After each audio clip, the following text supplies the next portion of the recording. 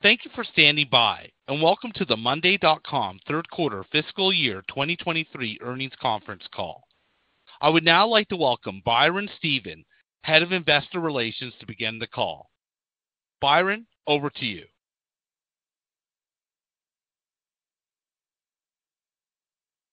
Hello, everyone, and thank you for joining us on today's conference call to discuss the financial results for MNDY.com's third quarter fiscal year 2023.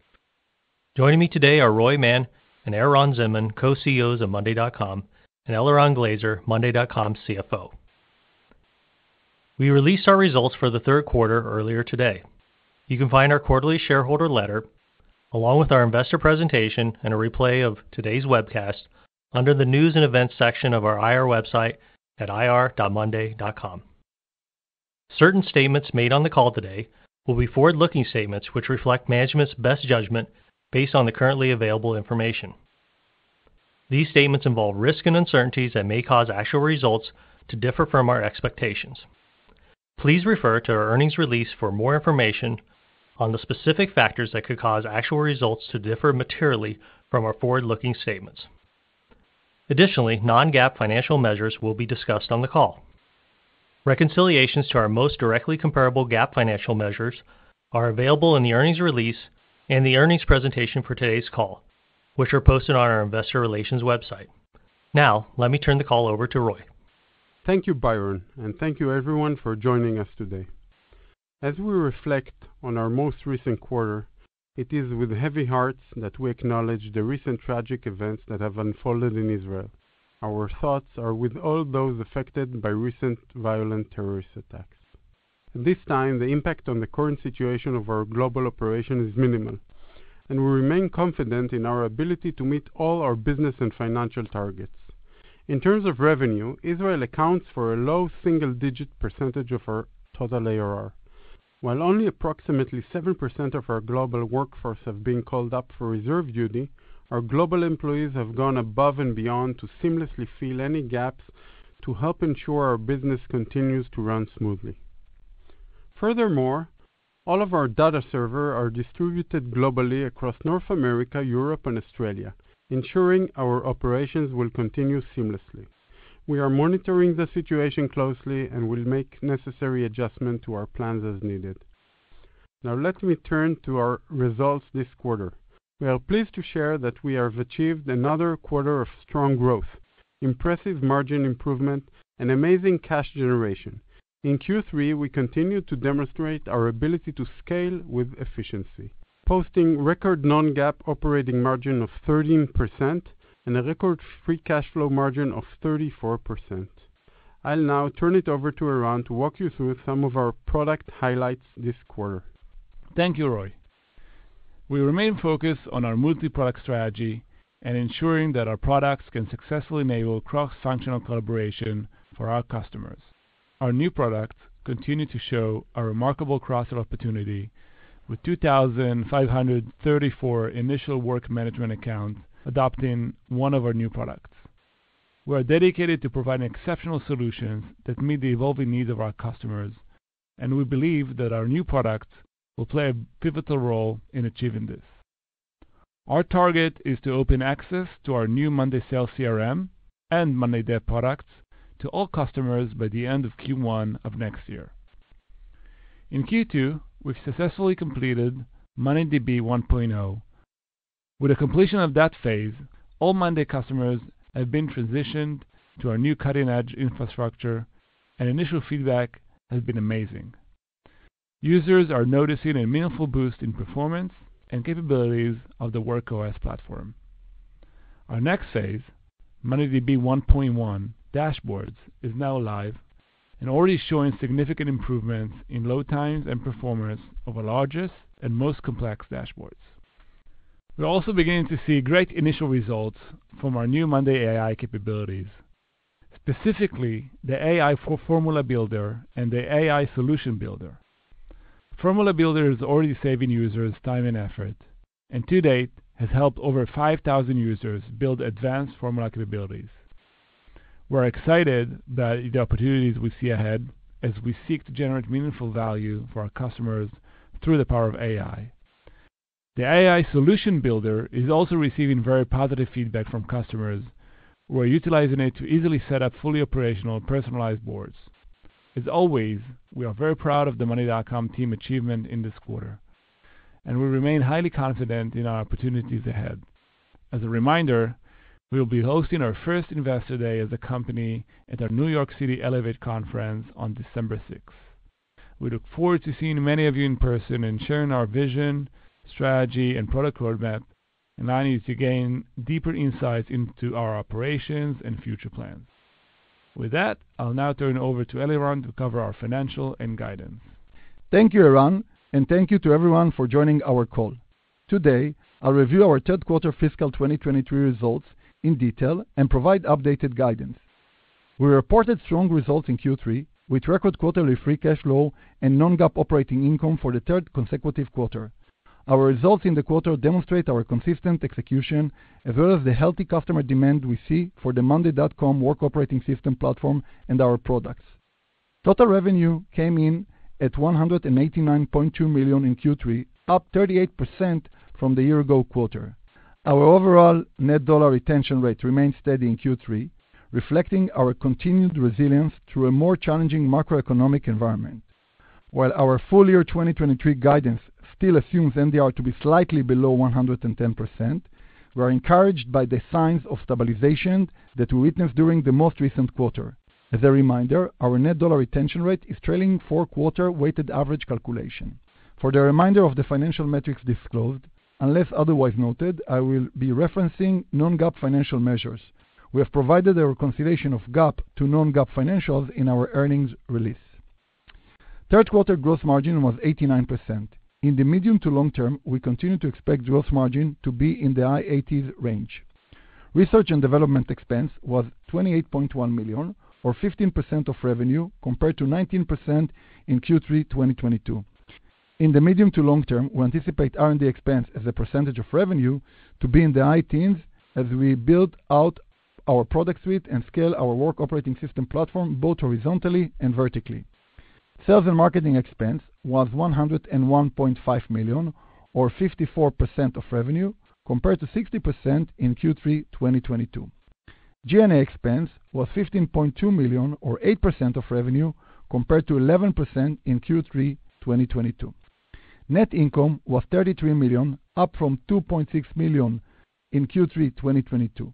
Diluted net income per share was 64 cents, based on 51.5 million fully diluted shares outstanding. Total employee headcount was 1,744, an increase of 98 employees since Q2 23.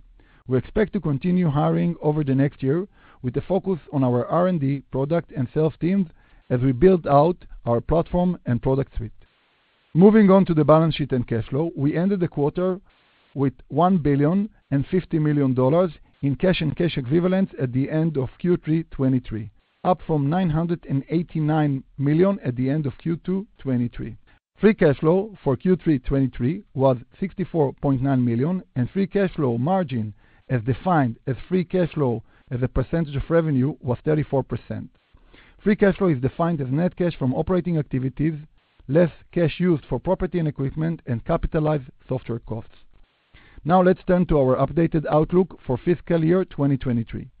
For the fourth quarter of fiscal year 2023, we expect our revenue to be in the range of $196 million to $198 million, representing growth of 31% to 32% year-over-year. We expect non-GAAP operating income of $7 million to $9 million and an operating margin of 4% to 5%.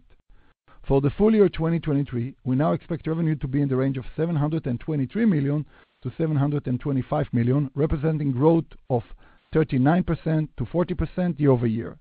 We expect full year non-GAAP operating income of $47 million to $49 million and an operating margin of approximately 7%. I'll now turn it over to the operator for your questions. Operator?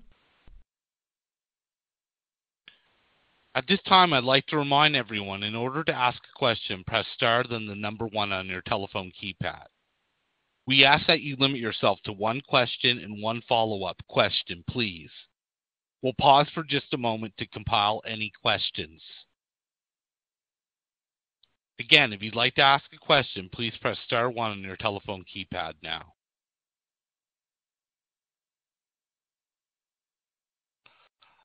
Our first question comes from the line of Kash Rangan with Goldman Sachs. Please go ahead. Hi, thank you very much, and I'm happy to hear that your employees are safe, and I wish that your workforce continues to be very safe with the tumult that's going on. With respect to the business, first of all, congratulations on the quarter. I'm curious to hear your further expanded thoughts on the stabilization you saw in the net expansion rate in the quarter, and also as you take a step back with the broadening out of the platform and the capabilities and the different buying centers and the personas that you can go after, such as dev, CRM, and who knows what's in store in the future. How is the go-to-market approach of the company changing? You're good entrepreneurs. You've been through multiple businesses before, and you can understand the nuances of how go-to-market might have to evolve given the broadening of the product. Just curious to hear your thoughts on those two things. Thank you so much. Hi, Kash. This is Eliran. I will answer your first question, and then I will refer to Eran to address your second question. So with regards to the stabilization of the NDR, as a reminder, we are looking at NDR as a weighted average of the last 4 quarters. So what we saw when you're looking at the trailing 12 months, basically it's that it's flattening. We saw a decline in the past that was as part of also the macroeconomy headwinds and the fact that expansion was lower than we anticipated or what we saw in the past. But over the last few months, we saw that on a month-by-month basis, basically it's flattening, and this is encouraging us to believe that there is going to be potentially stabilization to the long term. And this is also driven by the fact that we see a very healthy top-of-funnel demand and additional new customers that are joining the platform. Yeah, and this is Eran, Kash. So regarding the new products, our product ecosystem, and how it helps in terms of our go-to-market, so definitely having multiple personas and multiple verticals really helps in 2 ways, really. One is our ability to do both performance marketing across multiple verticals, just make our acquisition much more efficient. And this goes all the way to events and exhibitions, and we have different basically personas that can buy the software. But more than that, it allows us to be more aggressive because our LTV for each customer is much greater. We don't just compete in one vertical, but a customer might start with a CRM and then expand into work management or vice versa. So the total LTV of each customer is much greater, which allows us to be potentially more aggressive going forward in how we acquire customers. So it definitely opens us our ability to acquire customers and expand them over time. Wonderful. Many thanks and congratulations again. Our next question comes from the line of Pinjalim Bora with JP Morgan. Please go ahead. Oh, thanks, and congrats on the quarter from me as well. Can I ask you on the top of the funnel comment that you just made, maybe help us understand that momentum going into Q4 so far, and if the conversion rates of the top of the funnel so far in Q4 that you have seen has been consistent or not versus Q3? Yeah, so in terms of customer acquisition and top of funnel activity, we see still very strong demand, very stable. It's across all customer size, both SMB and more enterprise customers. We continue to grow our enterprise segment. It grew 57% year over year in the last quarter. And like we've mentioned, like the only impact that we're seeing right now is less seat expansion from existing customers. But apart from that, our customer acquisition, the momentum that we see with new customers across all products is very stable and strong. Understood. Thank you for that. And if I can ask you on the regional structure, the hybrid regional structure that you have kind of embarked upon, a few questions on that, just on that change that you're making. Can you help us understand what portion of your sales is driven by outbound today, and where do you see that kind of going? And as these regional heads kind of start building their teams, should we expect kind of an acceleration in the sales rep hiring going into next year? And how are you layering in kind of the CRM and the dev go-to-market in that outbound motion? Yeah, Penino, this is Ron. So you were breaking up a little bit. You were asking about the outbound momentum that we see. Is that correct? Yeah, the regional. Did I get it right? I was talking to the regional sales structure. Yeah. Okay. Yeah. So basically, yeah. Sorry. Go ahead. The regional sales structure that you were highlighting, right? Regional sales leadership. Yeah. Yes. Yeah. Yeah. So basically, we announced last quarter that we promoted both Jamison to be regional manager for North America and Dean for APAC region, and definitely it's part of a movement that we're really seeing of stronger presence in both of those regions, but also scaling those regions dramatically. As we said, we're also doing a lot of outbound sales, reaching larger customers, Fortune 500 customers, in addition to our performance marketing.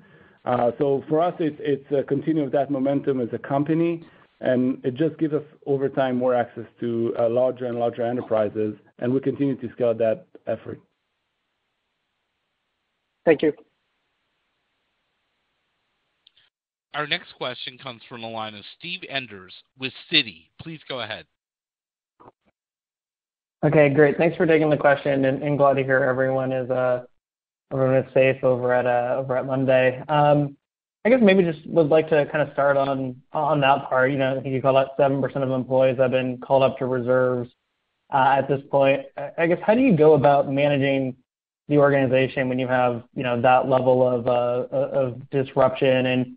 And I guess secondarily, like, as you think about hiring, and it seems like there's continued expectations for that going into next year, how do you think about what that means for future hiring plans and backfilling some of those, called up individuals there?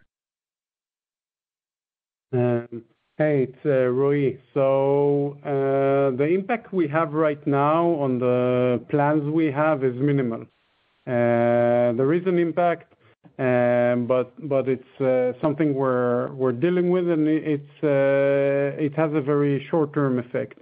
Regarding hiring, we have a very strong hiring plan for next year and also this year, so we're on track, and that's been going well. Yeah, maybe, Stephen, this is Ron. I can add that Israel only counts for a low single-digit percentage of our ARR, and there's very little impact over there, although we see a little bit, but very small impact, and it's a small part of our revenue. And also in terms of data servers, it's all distributed globally. We don't have currently any data centers in Israel, across North America, Europe, Australia. So in terms of data integrity, servers, operations, we see no impact. And as we mentioned, on the business side, it's minimal impact, mostly to Israeli customers. Okay, gotcha. That's helpful. And then just on the free cash flow in the quarter, I mean, really, really strong there. I guess anything to call out that was either one time in nature, or how should we be thinking about maybe some of the puts and takes there as we think about going into next quarter or next year? Hi, Steve. It's Eliran. Yeah, so 34% obviously is a very high percentage, and we would like to think about it as a one-off. Although we said that we are going to be slightly above 20%, originally when we gave Q2 guidance. So by the end of the year, it's mostly about, I would say, disciplined spending, as part of the improving efficiency. And even though with the macro environment, we have a very consistent customer collections and billings. We don't come across any significant issues. Actually, it's very healthy. And also, just to be fair, with over $1 billion in the bank on the balance, we continue to generate nice returns with the environment of inflation. So all of the above is very healthy for us in terms of efficient free cash flow.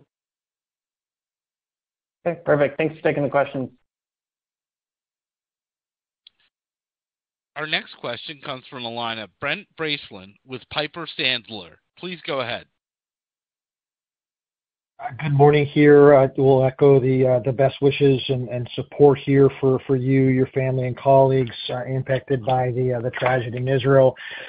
Maybe Roy, obviously super impressed with the strong execution given some of the challenges. Obviously, we're seeing some mixed trends in SMB. I wanted to pivot a little bit towards, the future product, specifically the Monday.com AI assistant. Can you just talk a little bit about what you're seeing there in that beta, what the early response has been? Then I have one quick follow-up. Hi, it's Roy. So the AI was very nicely accepted with building boards. So we used the assistant to kind of help customers build things that are usually complex, like the formula builder and like the board and the workflow itself. And we saw that people kind of were surprised about the suggestions they got and said they were really happy with the boards they got from the AI. So it's kind of like it's really an assistant that onboards customers and help them get the most out of the system right now. Very encouraging. And then I guess as a follow-up for you, Eliran, impressed here by continued improvement in margins. It sounded like you're leaning a little bit in on performance marketing. The LTV to CAC sounds like it's improving. Can you continue to kind of sustain, margins here even while getting a little aggressive with performance marketing spend, just given the returns you're seeing right now? So, Brent, hi. I think that, the lever that is most, I would say, impactful of the numbers on a quarter basis is definitely the performance marketing, because it allows us either to spend when we see the return or to hold back if we don't see the return. From our perspective, things have not really changed from the last few quarters. We kind of manage the spend in accordance with the returns that we see. We don't see anything. It's not getting any better, but it's not getting any worse in terms of what the returns that we are seeing. Maybe some of the competitors has already started to spend more on the performance marketing. But for us, it's pretty much what we anticipated or what we saw in prior quarters. We actually thought that, when the year goes by, we might see a more aggressive behavior from other players, but we didn't so far. So as long as it meets our return criteria, we continue to spend. And if it will be that a more aggressive spend will provide us better results, then we are going to do it. Great to see impressive execution here, guys. Thanks. Our next question comes from a line of Arjun Bhatia with William Blair. Please go ahead. Perfect. Thank you, guys, and I'll add my best wishes to you all in Israel. First, maybe just to start on, I noticed that the upmarket trends look very strong, right? Especially the percentage of ARR that you're getting from your large 50K plus customers. Can you just talk a little bit about if you're seeing any difference in customer behavior between those larger enterprise customers that are deployed on Monday versus smaller customers, whether it's in terms of upsell or seat expansion, et cetera? Thank you.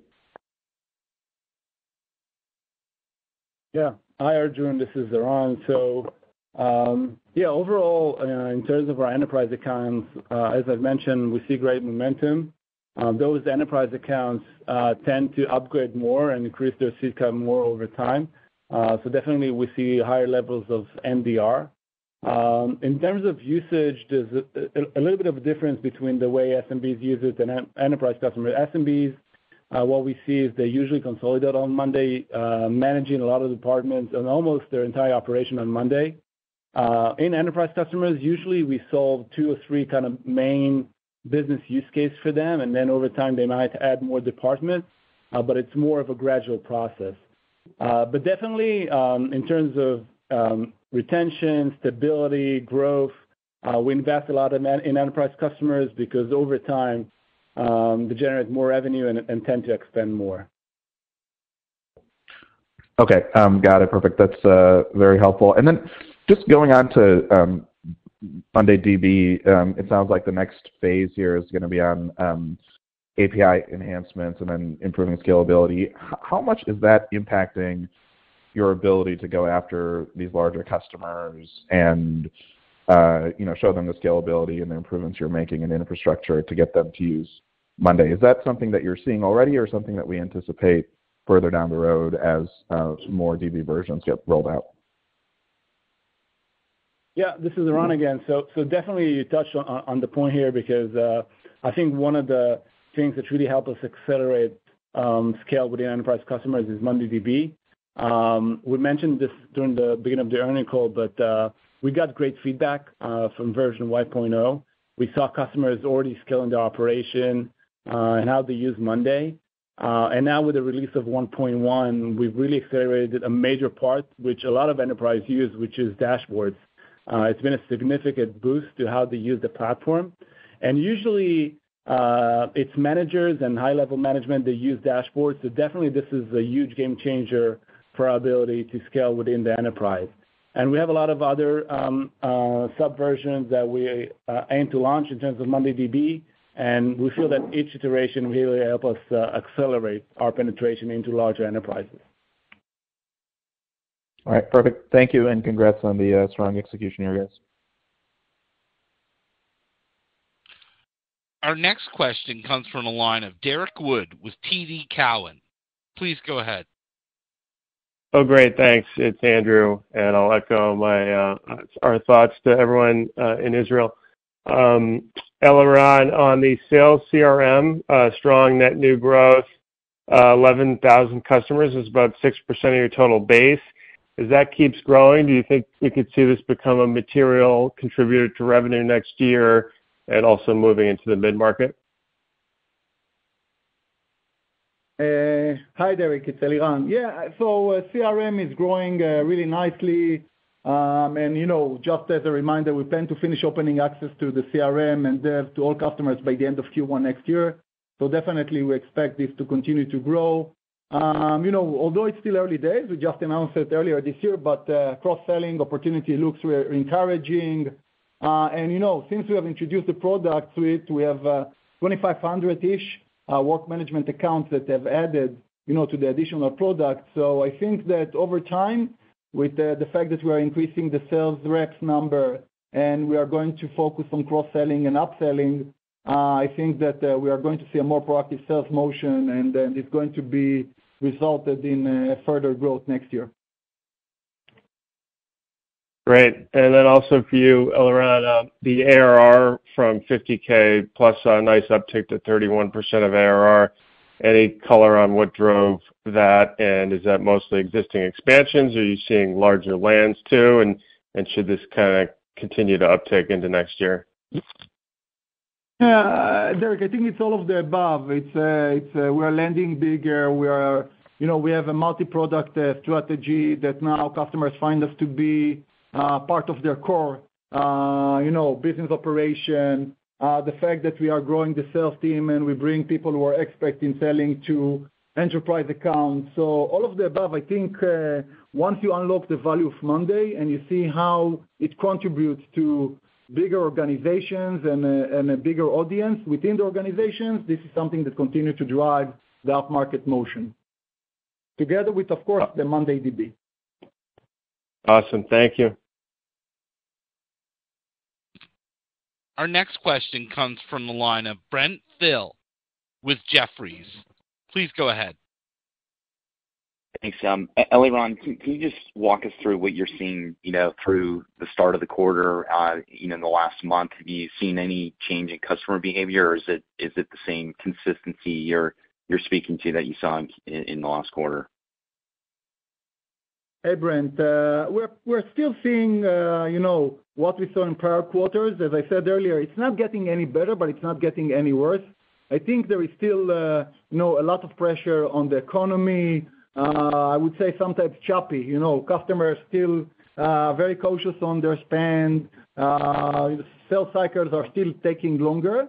But, on the other end, we are still seeing a very healthy, customer demand and top of funnel activity. So I think these are kind of setting one another and contributing to our execution. And just back on the enterprise, that momentum looks really encouraging. If there were one or two, customer data points, not necessarily naming the customer, but maybe what you've been shocked at or has been significant in terms of milestones. Is there, in terms of seat count or in terms of how they're deploying, is there any more color you can add to what is giving you encouragement, what you're seeing in that segment? Yeah, Brent. So still our largest deployment is about 7,000 seats, but maybe I can share more color that we are seeing, very interesting deals in the pipeline. We see more momentum of larger enterprise interested in buying Monday and do a much wider deployment. So definitely we see this momentum within our customer interest and customer pipeline that we're seeing. So that gives us a lot of insight that we're evolving, and it opens the door to bigger and bigger deals going forward. Yeah, and maybe Brent, just to add to Eran, this is Eliran. The level of engagement that we see, we have some internal metrics like active paying people and active seats. Then we are seeing strong momentum as well. So this is something that is encouraging for us to believe that we are going to see continued growth in the enterprise usage within the existing customers and new customers. Good to hear. Thank you. Our next question comes from a line of George Iwanyc with Oppenheimer. Please go ahead. Thank you for taking my question, and I'll add my best wishes for everyone's safety. Maybe going back to the AI topic, can you give some perspective on how you feel this maybe changes the competitive environment? Hi, it's Roy. So I think customers don't really know what to expect from AI. It's not as if everyone is demanding this or that. I think we're in a phase that everyone is trying to explore what works, and it's not the easiest thing to turn AI into a really great product for customers. And I think we're on a really good track with the results we've seen and shared. So I don't think it's still something that is materially competitive, but it might be in the future. And then just following up on all the new product additions that you're putting into the platform, can you maybe provide some perspective on pricing and the type of leverage you're getting from the additions? Yeah, so we're experimenting with things and seeing what are we going to do with pricing. We feel that the introduction of new products will allow us to cross-sell and then extract and give more value to customers and allow us to have a higher dollar value for each customer.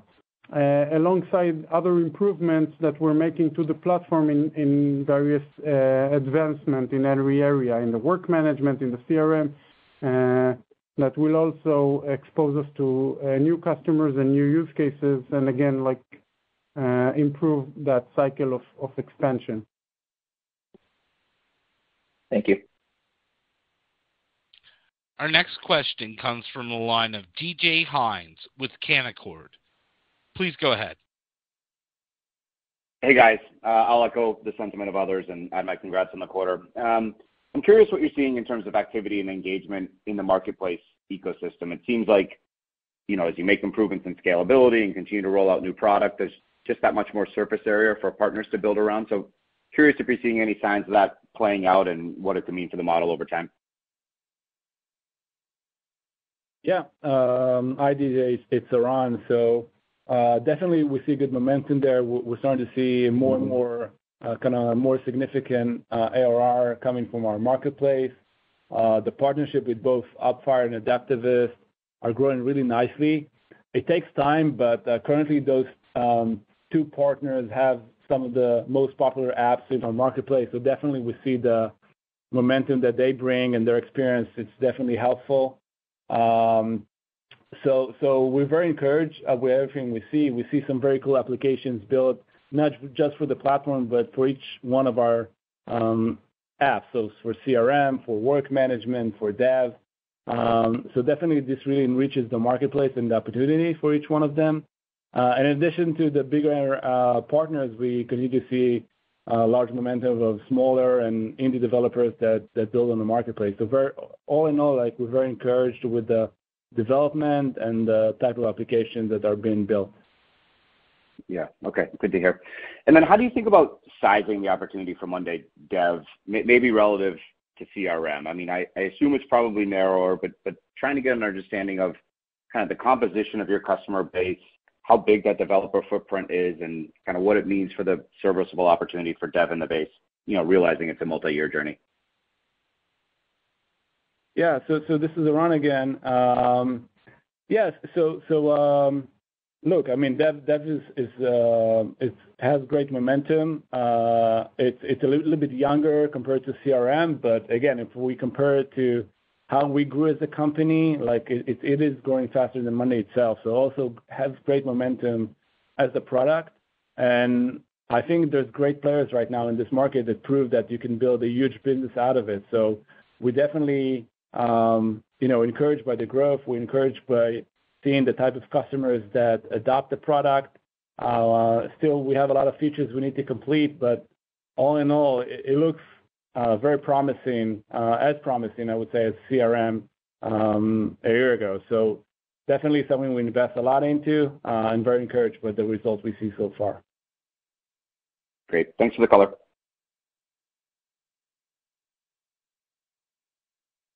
Again, as a reminder, the floor is now open for your questions. If you'd like to ask a question, please press star 1 on your telephone keypad now. Our next question comes from the line of Scott Berg with Needham & Company. Please go ahead. Hi, everyone. Nice quarter, and I will certainly echo the concerns with all what you all are dealing with right now. Good luck. Couple questions for me. Eliran, you talked about sales and marketing, expecting to be in the high teens, in the intermediate term. Your spend in sales, R&D in the high teens. Your R&D spend really hasn't been in the high teens for several quarters. How should we think about your investments there? Are we going to see kind of a ramp back up to the high teens, or what does that kind of balance look like, I guess? So it's a great question. I would say that in fiscal year 23, to your point, we probably are now looking at more mid-teens. So first of all, when you think about hiring, we continue to hire in R&D. We continue to investment in R&D. The reason why we see lower cost to a certain extent on the short term, because on the longer term, we believe it's going to continue to grow. It's first of all the FX currencies. The R&D team is mostly based in Israel. All of the people, so we took advantage, or we benefit from the fact that the dollar was strong versus the Israeli shekel. We had some accounting things like allocation that impacted both costs of sales as well as R&D. And it is mostly going to be dependent on the recruitment progress. So we continue to hire aggressively. R&D people are not easy to find. Always there is a good fight for them. But we will continue to hire and expand the team. We believe that for the next year, we're going to see this number grow. Understood. Helpful. Thank you. And then from a follow-up perspective, talked about net revenue retention trends starting to trough out the last couple quarters. I know items like CRM and DevTools are still reasonably new in terms of customer adoption and how you're selling them. But from your early statistics, how are those modules or tools impacting your net revenue retention rate? Are you seeing some different trends there versus the overall work management platform? Thank you. Yeah, this is Eran. So look, it's still early days in terms of just amount of revenue and our experience with it, but I can share that overall in terms of engagement and potential expansion, we see an upside there. I think it's just because of the nature of the products that some of them are more sticky than others, and kind of once you get a team start using it, you get the whole department potentially using that tool. So definitely we see an option there for higher NDR, both in dev and CRM. But again, it's still early days, so we don't have a lot of cohort data yet. But just judging by the nature of usage right now, it definitely has an upside there. Excellent. Thanks again. Our next question comes from the line of Taylor McGinnis with UBS. Please go ahead. Yeah, hi. Thanks for taking the question. And like everyone else, I want to extend thoughts to you all and everyone at Monday in Israel. And well done on the execution this quarter, considering the circumstances. So just looking at the 4Q reps guide, it looks really solid. And assuming some upside, we could actually start to see an acceleration in quarter-over-quarter growth. So first, can you maybe talk about what you've seen in terms of the demand environment that's giving you comfort in this outlook? And then second, there's been some evidence within other software companies this quarter of softening SMB trends and some other macro events. So can you talk about can you just provide more color on the assumptions being embedded in the guide for the environment and maybe the level of conservatism for some of these events? Thanks. Hi, Taylor. This is Eran. Thanks for joining. So I can comment on the demand, and maybe Eran can talk a little bit about the guidance for the next quarter. So in terms of demand, like we mentioned, we see very strong demand, not just in SMBs, but also in enterprise customers. And in terms of usage and expansion, we also see positive signs. So overall, like Eran mentioned, although the environment is still kind of choppy, like in the beginning of the year, in terms of demand and stability of demand, like we feel very comfortable. So that's in terms of what we see in the market. I don't know if you want to add anything around in terms of guidance for Q4 or. Yeah. So I would say that with regards to guidance, we always report what we know, when we do the guidance. So it takes into account the latest trend that we are seeing. And they haven't really changed much over the year. As I said earlier, we still have challenging macroeconomic conditions with some moderate pressure on NDR. And as we mentioned, we continue to expect full year NDR to be slightly below 110%. But we do expect it to level off at the end of this year. With regards to the top of funnel demand and strong new customer growth, it offsets some of the trends that we are seeing. And I believe this is taking into account the fact that we introduced first Monday DB as well as the CRM and dev and other multiple use cases. So while there is, to summarize, there is some pressure coming from the macroeconomy, it is definitely offset by the top of funnel strong demand that we are seeing from new customers. Great. Thanks so much. Our next question comes from a line of Jason Celino with KeyBanc Capital Markets. Please go ahead. Great. Thanks for taking my question. I'll start with maybe a philosophical question. Roy, I know you said that it's too early and no one really knows yet, but a lot of software companies, including your content collaborative work management peers, are rolling out these AI features and bundling them in the core products. But it seems like AI might become table stakes. If this is the case, how do you think AI can still be a differentiator?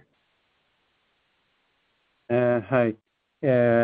Appreciate the philosophical question. So I'll tell you what, like the AI we can divide into two areas. One is the table stakes area, right? Like making AI improve the software itself and its usability. And I think that's less monetizable, but like improved performance overall of everything. And the other part is adding more productivity components with AI that customers will pay for, and I think there is a good upside. We're looking at what everyone is doing across the field, not only in productivity in AI, and we're putting a lot of emphasis on it. We have a strong team working on it. And I feel we have a lot to say because Monday is a true platform, and we are able to take and like make AI very accessible for the customers that come to us and want to build workflows, improve their business. We're really able to take that power and give it to them, but that's like a work in progress, and I think that will not be table stakes. Great. Thank you. And then, Eliran, you mentioned having a lot of cash, crossing the $1 billion mark, and you're generating more. Maybe can you speak to some of your capital deployment strategies? Yeah. So, with regards to cash, obviously, it's going to be used for corporate initiative. We're going to continue to investing in the business, bringing and hiring people, expanding the, leadership team, the management team, as well as thinking about non-organic growth opportunities. We are going to look potentially next year at companies, thinking about M&A. Again, mostly tuck-in, equity hiring, complementary products. But this is something that we definitely starting to think about and to deploy potentially in the next 12 to 18 months. Excellent. Thank you. Our next question comes from the line of Robert Simmons with D.A. Davidson. Please go ahead. Hey, thanks for taking the question. So it's great to see the app CRM and dev scaling so well. I'm wondering, where have you seen the most kind of uptake for those, by vertical or by geography? Yeah, Robert, this is Eran. So you're asking where do we see the most? What do you mean, like uptake? Yeah, like where are you seeing the strongest adoption by customers for sales and dev? In terms of vertical, like we see adoption across all verticals and also across different sizes. I would say in terms of company sizes, we don't see large enterprise currently adopting Monday Sales CRM or Monday Dev, but definitely we see the bar rising. It started with small teams and expanding into hundreds of people, and it will continue to grow as we add more features and more complexity. In terms of industry, it's really cross-industry, both tech companies and non-tech. Obviously, Dev is more focused on tech, but in terms of Sales CRM, we really see a wide variety of verticals and different kinds of companies that adopt the product, pretty similar to what we saw in Monday Work Management product. Yeah, so this is the color we have right now. Okay, got it. And then you had two other apps you launched at the same time. How are those performing so far? Can you repeat the question? Sorry, how's what? You had two other apps you launched at the same time as those two. How are those performing so far? Are those starting to ramp to expectations, or is there a little bit earlier? But yeah. Yeah, well, we have a bunch of products that we launched. We had Monday Work Forms and Monday Work Canvas that we launched as part of that. We had an initial product called Monday Marketing, but we kind of discontinued that and merged that into Monday Work Management.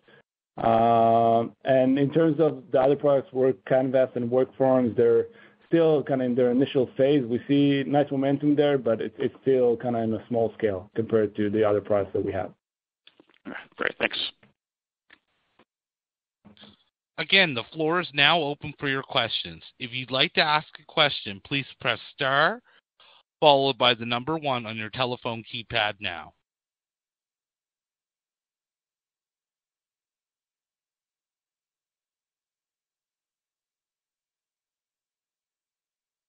There are no further questions at this time. I would like to thank our speakers for today's presentation and thank you all for joining us. This now concludes today's call, and you may now disconnect.